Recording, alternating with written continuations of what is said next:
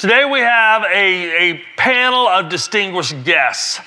And I'm really excited to have you all here. And then we have Rebekah, who you know from several sessions ago. She'll be hosting.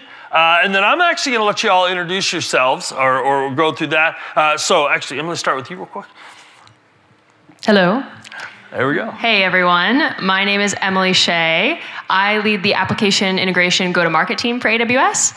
So all the great services that we've been talking about today, step functions, EventBridge, SQS, SNS, and all of that group of services for AWS. Excellent. Jamie. My name is Jamie Dool. I lead the EventBridge team. I'm based out of Vancouver, Canada, so jet lag is really kicking in right about now, but we'll try to be coherent. It's always good to have a caveat. Low expectations. That's right, Usman. Hi, folks. I'm Usman. I'm the general manager for events and workflows at AWS. So this includes EventBridge, step functions, managed workflows for Apache Airflow, and a bunch of other internal services. I'm also similarly jet lagged, but no excuses. You can't, no excuses. I do like that. And you also can't use the same one. So you have to come up with something. Yeah, so really should have said on this side. So, Dan. Hi, my name's Dan Ronald. I'm a principal product manager for the step functions team. So I'm also based out of Vancouver. My main focus has actually been developer experience. So I've been with AWS for about 3 years. I was jet lagged until I passed out for an hour in the lounge about a few hours ago. So. Right, nice. And then Joe's coming from Mongo. So we have some, obviously one of our big partners, have some great feedback from them. So Joe? Yeah, I'm the odd one out. I do apologize for that. I work for MongoDB. I am Director of Developer Advocacy. I run a global team of advocates. John, who works with me, did a talk just before this session. We've done a lot of integration with AWS, with EventBridge, with SQS, with a bunch of others, with IAM. Obviously, AWS is one of our most important cloud partners, and we're really happy to have participated in this event. All right, excellent. All right, and then, of course, Rebekah, Kulidzan? Yeah. Yes, with the DZ. Yeah. I got it, okay. She's going to be hosting, and why don't you tell them what you do at AWS? Yeah, so I'm Rebekah or Beck. I'm a solutions architect in the public sector team. I work very closely with all of these folk, getting feedback from the field, which is you guys, our customers, to the product teams. And I love, if you went to my talk earlier, you'll know that I love step functions, EventBridge, and the whole app integration suite. But really, I'm here in my official capacity as AWS Oprah to grill these guys and then hand over to you guys in the crowd to get some of your questions. Trademark infringement. So, all right, thank you very much. Now, here's how this is going to work. So Rebekah's going to be talking to them and asking some questions. But also, if you have some questions you would like to ask, use the app. If you'll bring those in, and I'll give them to Bex as they're coming in. So, I mean, obviously you have a team of pretty high uppers here. So I'm not sure if that's a right term, but there it is. So ask the questions you have, and we'll forward them on. And with that, I'm going to turn it over to you. Okay, awesome. So I'm going to start off with a general question. So what's your favorite AWS service? And if you work for a product team, it can't be your own one. And Usman, good luck picking your favorite. I don't know if I'm going to answer that question. I'm going to take the fifth, which is something in America they do when they don't want to answer a question. I can't pick, come on. They're both my services. Yeah, you can't pick because otherwise... I think I'm going to pick Autoscaling, my former service. Okay, there you go. Done. And why? Okay, maybe I think the better answer for me would be like, why did I leave Autoscaling to come and work on these services? I ran the Autoscaling services for 5 years at AWS before I joined this group and we launched EventBridge, and then later on Step Functions joined. I think that focus from IT operations and infrastructure to really accelerating developers, I'm having been a developer myself for over a decade, helping developers write the code that matters. I think has been my passion since I've joined this group in 2018. And if anything, it has been strengthened by the people and the discussions I've had today. So I know I didn't quite answer your question, what's my favorite service, but I can tell you why these services are my favorite service. Because of that focus and the effect it can have on the world at large, helping developers all over the world do more with their time. That's a great answer. Emily, how are you going to follow? I'm going to go with a classic and pick S3. because I think it is just such a fundamental, like so simple, so effective, massively powerful, probably the first service I touched at AWS. So I'm going to have to go with Emily on this one. But my role at AWS right now kind of falls right in the category of overhead. But I did start as a developer at one point in time, and I still like to write code, even though the team doesn't let me check anything in anymore. But I love, the perfect technology as a developer tool for me is the intersection of something that is very powerful and very flexible, but presents itself very intuitively and elegantly. And I think S3 really does that as well. Simple file storage. I could turn it into a website. I could turn it into events. I can do a lot of different things with it. Dan? Sure, I'm going to go with Lambda. So, thankfully, someone said it. So it's been a game changer for event-driven applications. I mean, the ability with the Firecracker technology and the ability to spin up a function, so many of them in parallel and so quickly, is game changing. So despite the fact that on the step functions team we keep making it easier to, so you don't have to write as many lambdas. It actually, so I don't know if you saw our launch yesterday of new intrinsic functions, but we actually are working on a number of other kind of game-changing things in conjunction with the Lambda team. And so like step functions, obviously, like Lambda is our, what almost everyone or most of our customers use for their compute with their state machines. So yeah, I'm just going to go with Lambda. Awesome. And as one of the world's premier middle of the bell curve programmers, maybe a little to the left of the middle.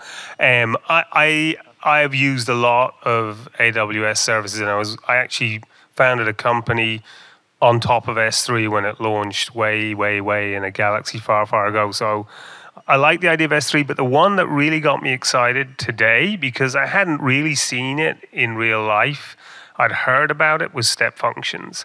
I think that is a transformational tool to really extend the kind of programming I love, which is like low code, no code. If you're a middle of the bell curve guy like me, not having to write complex logic in programming languages, I love that. So I can see myself building lots of business logic in step functions down the road, of course, on top of the world's best database, MongoDB. Great. So the next question I have is, we've heard a lot of different approaches to EDA design today, books that people should read, places to get started, places to advance their current applications. Many of our customers in the room are developers and engineers very heavy in this space. But taking a step back, there are people in the room and people watching at home who don't really know what EDA is or where to get started. So this is kind of open to everyone to answer. What's your kind of one golden tip you would have for people getting started? That could be a book recommendation, a project to build, something to try out or keep in mind if you're just getting started with EDA. I can take that one. I think we plugged it at the beginning, but it's just such a phenomenal collection of resources on serverless land. I think they've got everything pulled into one place, which is amazing. And also, I know that we ran it a couple times today, but if you didn't get a chance to check out Serverless Espresso, I think that the workshop and the open source code of that is an amazing way to kind of take a look at what a real application looks like when it's event-driven, and have that as kind of a example that you can work towards. I think it's really helpful to have that out there. Anyone else? I think the thing that I've started doing, as I said, a middle-of-the-road programmer, first of all, I think you need to get to understand asynchronous programming.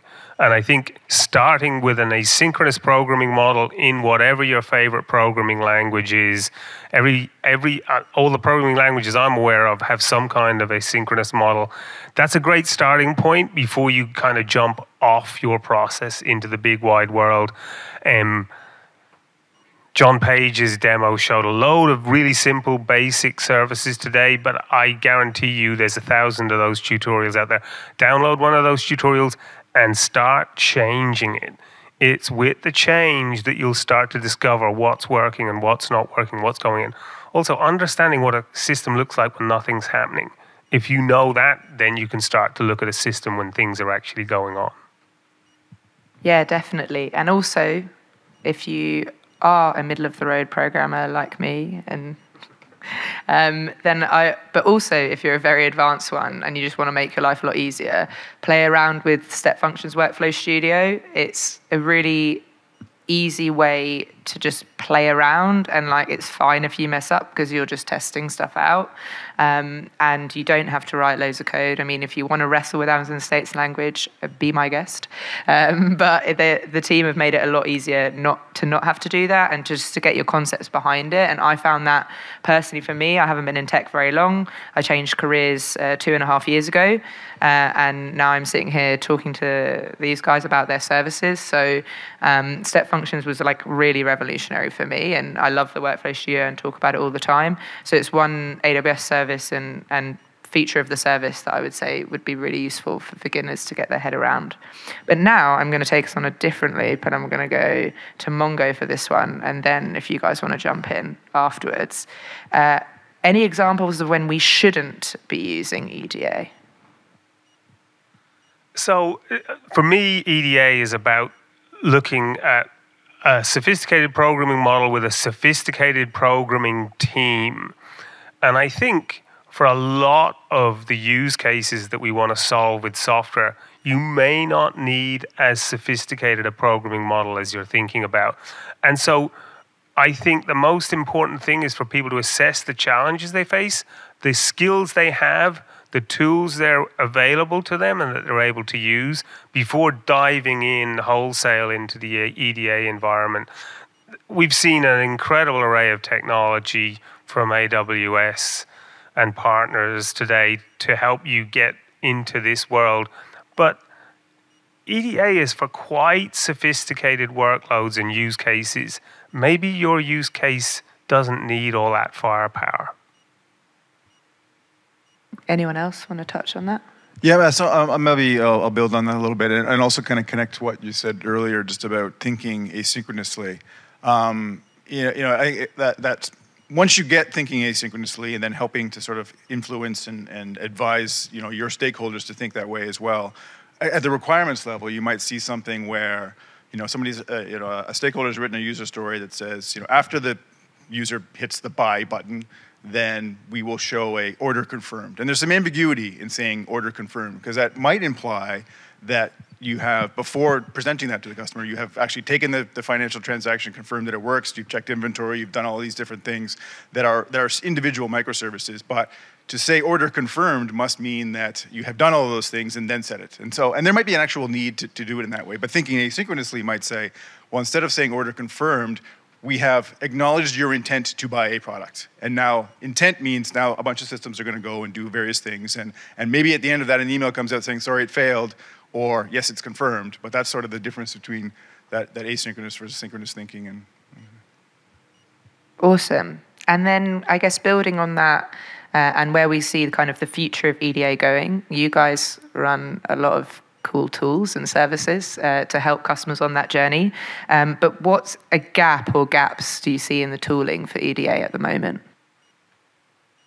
I'll take that one. And I think this is where we have the biggest opportunity to disrupt as well. One of the beautiful things about synchronous programming is that beautiful and I guess ugly things about when you operate those synchronous systems is that when they fail, the failures are very apparent. Everything is a cascading failure.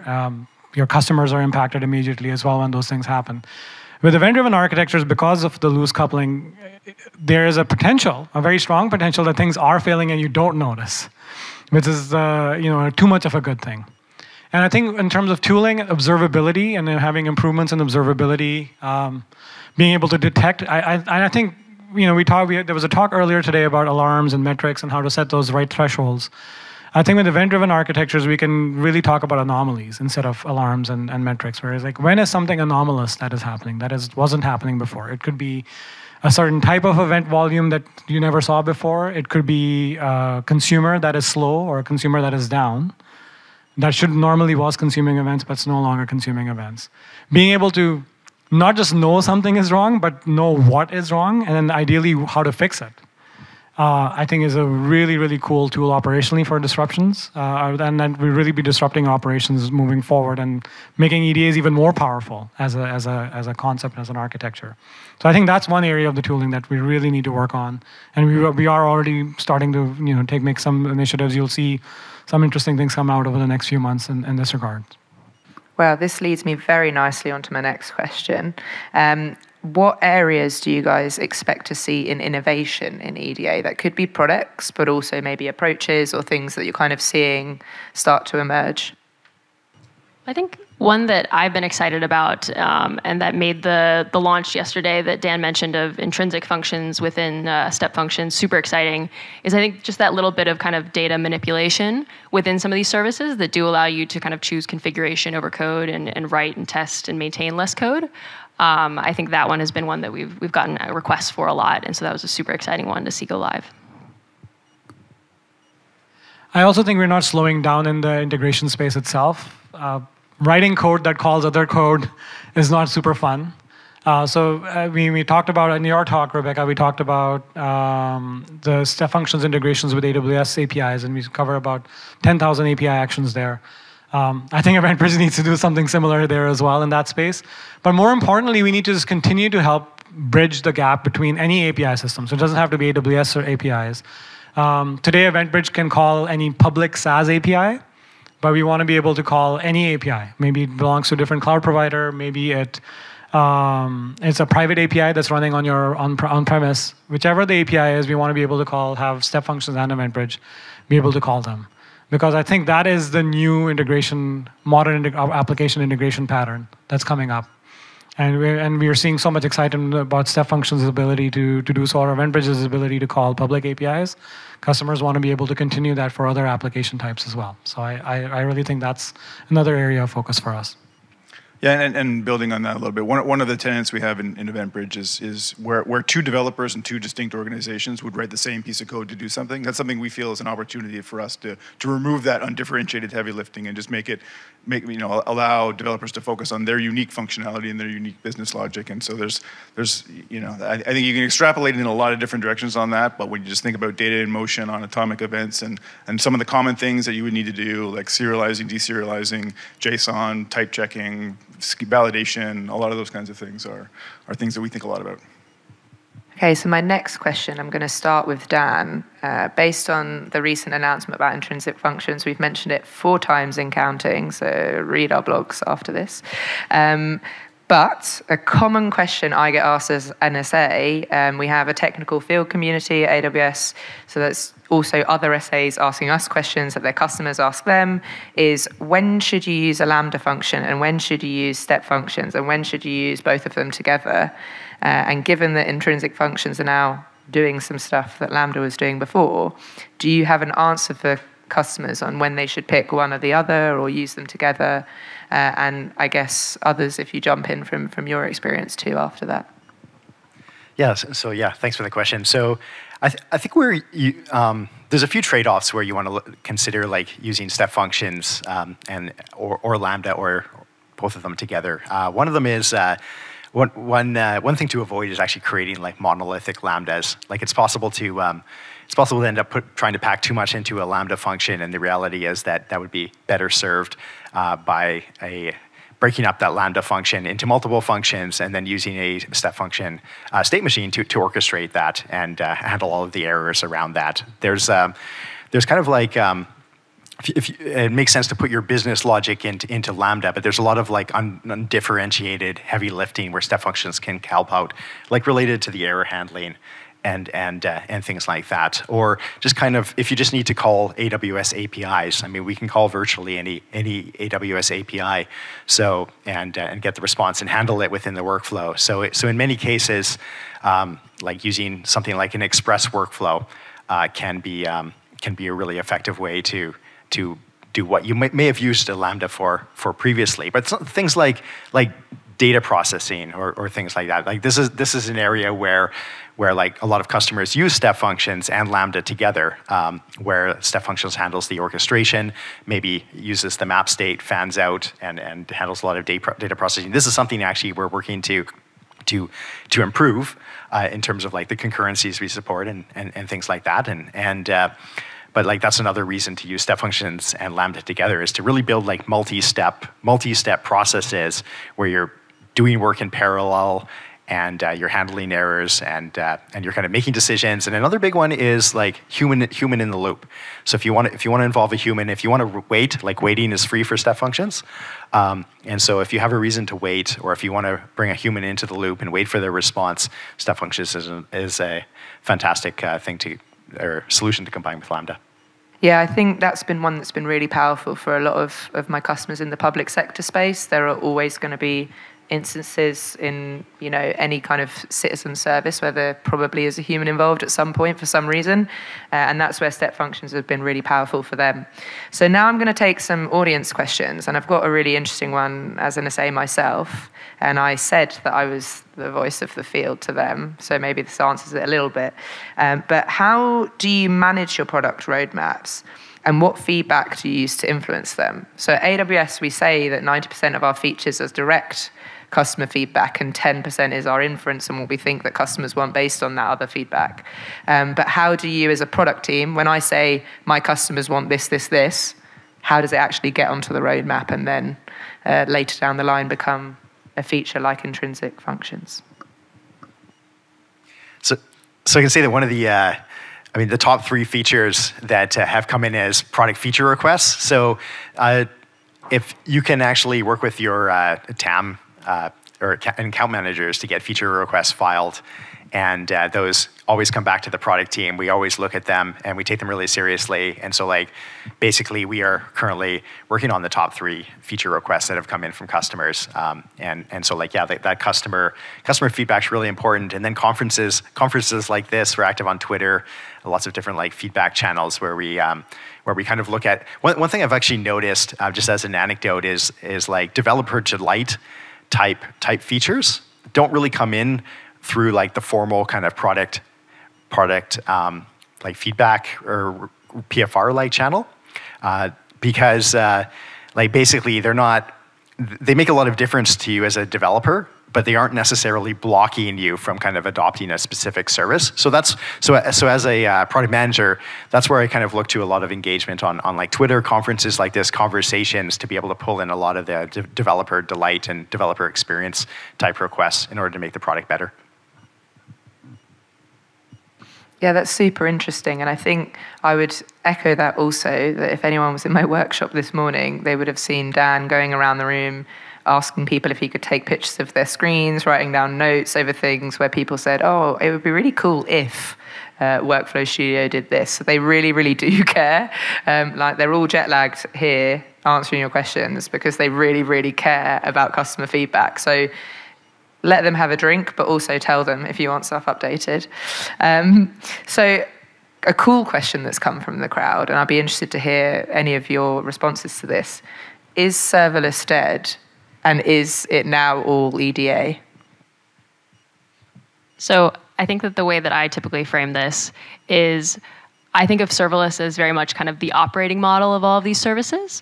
So it's very much kind of the best practice and the ideal of how much code can you not write? How much of that kind of undifferentiated code that another developer also needs to write can you offload to AWS and just focus on the business logic? And I think that's wrapped up in serverless.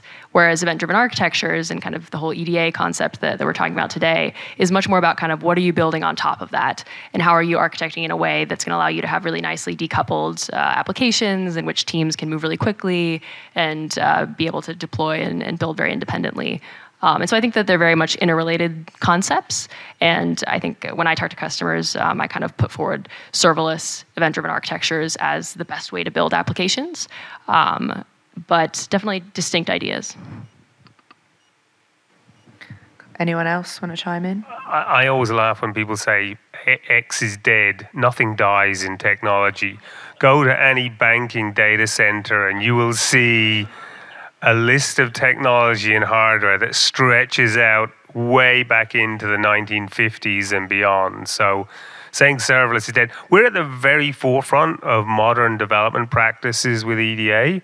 So we're like the 0.01% of developers doing this. I mean, Amazon historically has been at the very forefront of developer innovation in terms of tooling and accessibility and the whole 9 yards of capability. So we should be aware that behind us is that big bell curve of people who are still building monoliths and think that's a pretty cool way to build software. So yeah, serverless is going to be around for a long time, and I like the idea of it being an operating model for all the stuff that we're starting to do with EDA. Yeah, definitely. And to that point, okay, maybe not from the 50s, but my first ever corporate job, we had to send some docs to America, and they only accepted it by fax. And me, as a 21-year-old in that job, not that long ago, because I'm still in my 20s, was like, where am I going to find a fax machine in this office? So I found the most tenured person in the business and said, if we had a fax machine, where would it be? And she said, once upon a time we had one in this room, let's go have a look. It wasn't in that room, but then we found the person who'd moved stuff from that room and found one fax machine and we plugged it in and prayed. So people still do need old tech. Interesting one, though, we talked about, I guess, the bell curve. And so one of the questions we've been asked is, do you have any advice or tips for developing an event-driven culture in a traditional tech organization? Yeah, and I think if you've heard about Amazon's culture and how we organize ourselves, we are really organized for speed. We really care about speed. And I think the biggest selling point, if you're trying to take these ideas back to your organization, is around, hey, we'll be able to deliver features, simplify our operations so much more easily. And I think this is true for pretty much any organizations. There's lots of developers here as well. We are prized resources right now, and for the humanity itself. There's so few developers out there. There's so many things to build, so little time. Anything that saves us time or makes developers as force multipliers, any business worth their salt are going to jump on that. So I think going back to the cultural aspect of it, the way EDAs speed you up is they limit communication and organization and coordination between teams and between humans. In fact, when you kind of look at the sort of the post-COVID world, I'm sure many of you are now working more from home or completely remotely. Even then, like if you have architectures or actual technology, even within the team, is more asynchronous or designed for more asynchronous work, you're going to be better within a team, forget between teams as well. So I think in some ways it's actually a tailwind for organizations to think more asynchronously or more event-driven. So I think these are some of the concepts you want to take back with you to your team if you're thinking of developing the culture there. Anyone else? Take everybody's laptop, strip off all the IDEs, all the compilers, all the interpreters, and tell them they can only write Lambda functions. That'll get them for serverless and AEDP pretty quickly. I like that one. And I guess there's a kind of a few different questions we've got coming in now that are a little bit more focused. So one for the EventBridge team. Is there still a 0.5 second delay when putting events on EventBridge? Are there plans to reduce this? That sounds like a plant to me, maybe, but yeah. So latency is something we have been thinking a lot about since we, if you were with EventBridge, maybe before it was EventBridge, it was CloudWatch Events, and sort of the architecture and scaling and the runway we've been putting into it for the last several years. Latency has been a big part of that, and we are very close to making something very special, I think, on the latency reduction side. Very, very close. I love that. And I feel like Eric wrote this one in himself. Eric got me all excited about SAM, but everyone else in my company is using CDK. What's your preference and why? Actually, I'll be the controversial one. I love CDK. Just because I think writing, just being able to understand and not having to learn another format in YAML or with SAM, I could figure out like whichever my favorite TypeScript or Java, whatever you want to write your CDK code in. I think it's incredibly powerful. I also know lots and lots of customers, especially at the mid-level, mid-sized customers, find SAM to be the perfect fit for them, where they can just move super fast with it. But my personal favorite is CDK still. Yeah, there's a huge CDK community in the serverless space as well, but also I think as an SA, it really depends on exactly that, like the capacity in your team and like how much learning you have to do, what are you actually building. I find SAM super useful for like net new serverless applications, but if I'm kind of updating things that are already in a programming language that I understand and maybe my team doesn't have loads of time to train up, then CDK is a really great option.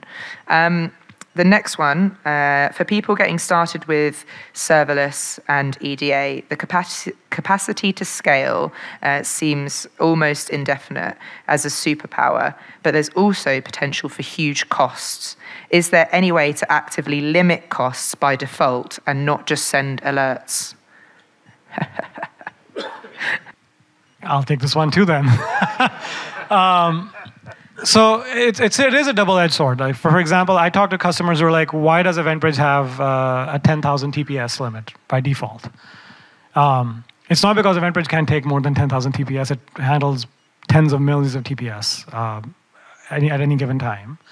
It's mostly because we want customers to not hurt themselves in this regard. But there's more work to be done here. Specifically, one way with serverless customers can, and I think Gregor was talking about it in his keynote at the beginning, is a loop. You can easily create a loop, which is now calling your compute over and over again. We've already done a bunch of work this year to detect loops proactively and disable them, even before customers notice. Obviously, there's non-trivial loops which are trickier to identify, but there's more work that we're doing to work through that. Similarly, Lambda, one way, for example, if you're really getting started and you're concerned about costs, is looking at Lambda concurrency itself. So if you can you can lower your concurrency from the default, and then that just basically will prevent you from spiraling out of control when you're not confident about your application, or you're not confident whether you might have an issue or a defect that could cause that. And then finally, I know it said without alerts, but the AWS has a whole bunch of budget control tools. Those work really, really quickly. If they're seeing that any anomalous behavior in your spend in your account, have those configured. Like that's a really, really good way of catching it. I think the other part that I also always say to customers is make sure that your security controls in IAM are set so that your developers can only access the resources that they're meant to access. Because often we see cost implications because developers have, I don't know, continuously pinging a database that actually they don't need to be doing. And so even though it's from a security perspective, it's also from a cost controls perspective to make sure that your developers can't just spin up any number of containers from a certain step function or whatever it is. Because it's not one service in and of itself that usually puts the costs up. It's multiple together. Just conscious of time, I've got time for one more kind of customer question before I close out.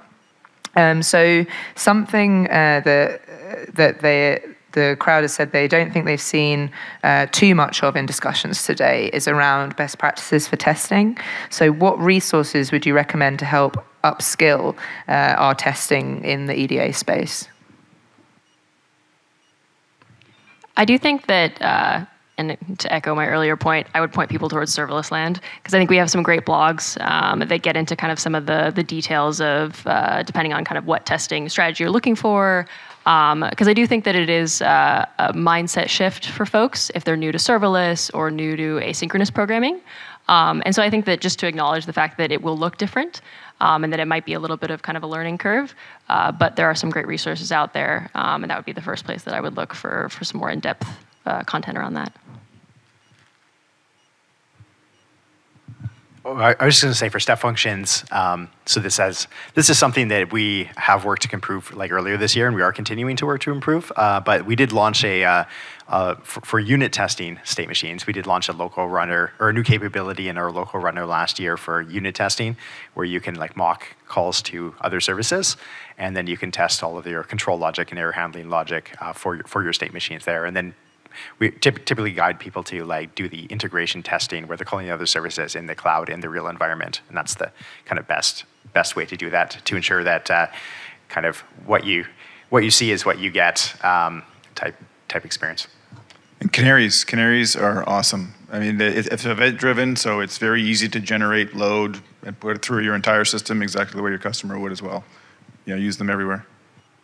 Yeah, I mean, the testing and debugging environments for traditional development are phenomenal. We're really in the infancy of this particular approach. It's incumbent on you as a developer, and it's one of the most challenging things of EDA is putting in your tracking, debugging, testing infrastructure at the same time as you build your system. It's really hard to retrofit it when something is going wrong. You got to start with that. It's the same way. I always start a program and I go, I don't need any tests for this program because it's only a small program. And then it goes wrong and I'm like, I wish I had tests. And now it's only taken me like 30 years or so to realize I actually have to write those tests at the same time as I write the program. But it's doubly so for EDA because you are going to come unstuck because it'll all work till it stops working. And then you're like, where did it go wrong? I don't really know. Also, they all said it's in the infancy. They've added stuff this year, but they're adding more. So if you want to see stuff, tell them as you start building up. It would be really great if there was this testing feature. Tell them. You never know. If you don't tell them, it won't go on. We want a testing feature. And then I guess to close out on that same point, for all of you to answer, are there any hot off the press launches, things on the roadmap that we should be aware of and listening out for, events we should be attending, or from your organizations or services? Well, we talked about latency, and that is, like I said, very, very close. So you'll see some improvements there. I think maybe I'll pause there and pass it on.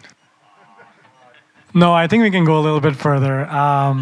So here's the thing. As the owner of these applications, I'm incredibly excited. I think the next 12 weeks we have a whole bunch of launches, all the way going into reInvent. So firstly, keep your eyes open for those and ears peeled for that. I think there's a whole bunch. So beyond latency, there are definitely more improvements to step functions coming around limits and being able to scale out and making large-scale data processing simpler with step functions in Lambda.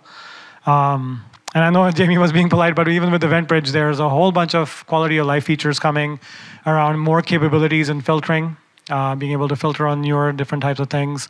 And even bringing some of those capabilities and some of those integrations to other messaging and eventing platforms and like SQS, SNS, and Kafka, and Kinesis. But stay tuned. So we've done a ton of stuff in MongoDB in the last sort of several years. The two features I've talked about today on the stand seem to have people's eyes light up.